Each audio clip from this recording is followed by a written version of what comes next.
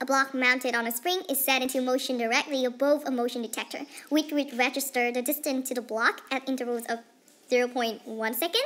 When the block is released, it is 7.2 centimeters above the motion detectors. The table below shows the data that collected by the motion detector during the first 2 seconds, with the distance d measured in centimeters.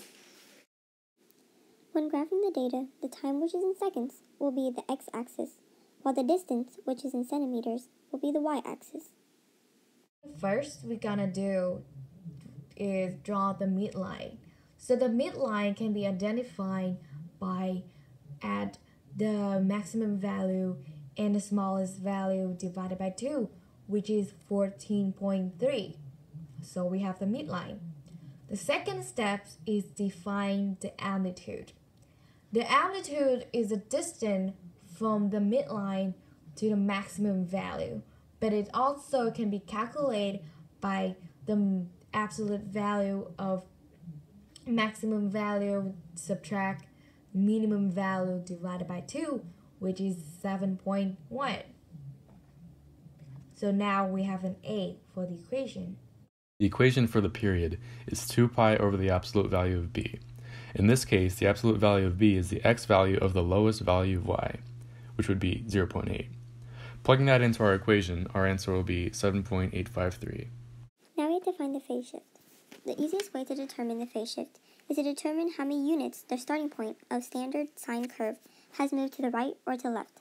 In this case, the phase shift will be 0.2. Now we have to find the vertical shift. The vertical shift is how many units the function has moved up or down from the original parent function. In this case, the midline, which is 14.3, will be the vertical shift, since the original midline will be at 0. The way to find the equation for our graph is that we are going to press the stat button on our calculator, go to edit, and then we're going to type in all of our x and y values in L1 and L2. Once we've done that, we're going to press stat button again, and we're going to go to calc, and then press alpha and then C to quick shortcut to get to the sine reg. After we've done that, we're going to go to store regEq and press vars, and go to yvars, press function and y1 so that we can have it stored in our y equals, and then we're going to press calculate. Once we've pressed calculate, we're going to go to y equals, and you're going to notice that the equation is already into y1 since we did the store regEq.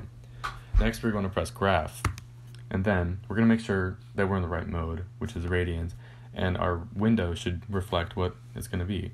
So our x-min should be -5, max should be 5, and min should be 0, and max should be 22, just to get a comfortable view.